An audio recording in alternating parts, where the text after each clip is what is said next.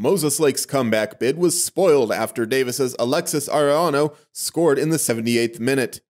The Chiefs had rallied from a 2-0 deficit to tie the game in the 76th minute before Arellano's goal, giving the Pirates a 3-2 win.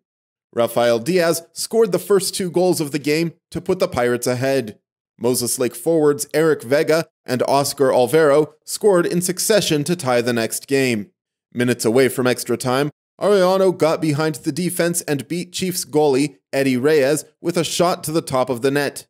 Moses Lake travels to reigning 4A state champion Wenatchee on Friday.